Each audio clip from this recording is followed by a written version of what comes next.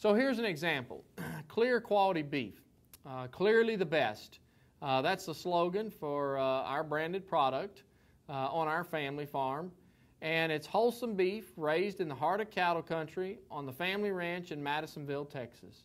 And our goal is to raise 2 boys, and there's Kendall right there in that picture with his Aggie hat on, and we brainwash him early in our household. And that's my son, and again, we're going to raise 2 boys and wholesome beef on the family ranch. And it's great beef straight from the ranch to the dinner table, just like our family likes it. Just like I would feed my 2 boys. Now again, I don't have this branded beef product.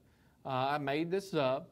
But if you were sitting on the other side of the counter, if you read this on a website of our ranch and you were looking for a product or beef to buy, is that appealing to you? Does that kind of have a feel-good mentality behind it? And the answer is yes. It has more story behind it. Now, would that be the average ranch here in the United States? Yeah, it really would be.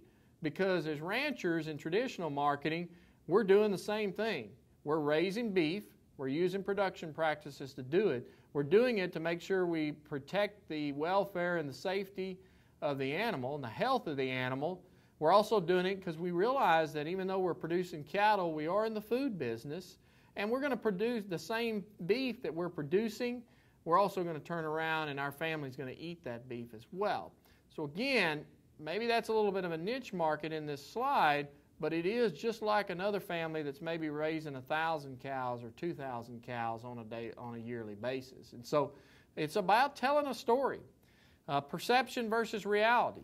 Perception's based on emotion, and reality's based on science. Today's consumers, if we look at them today, do they differentiate between the two? And that's a challenge that we face in universities and science. Science appeals to our rational brain, but our beliefs are motivated largely by emotion. And the biggest motivation is remaining tight with our peers. So it's the feel good. It's the movie star that's eating it. It's the popular chef on TV that says that we ought to have naturally or organic or humanely, locally grown. It's those things we try to appeal with or be like those people, and so we want that same kind of food there. And that's where the emotion comes in.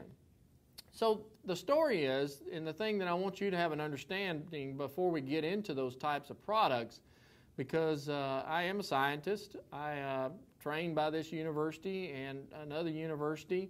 And as scientists, we have to look at the information at hand. We look at the scientific data, the trials, and then we make our decisions for recommendations to producers or consumers based on the scientific evidence that's presented.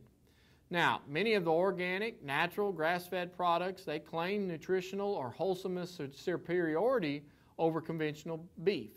However, science-based, peer-reviewed nutrition research reviews do not support such claims. You've got to compare apples to apples and not apples to oranges in these studies.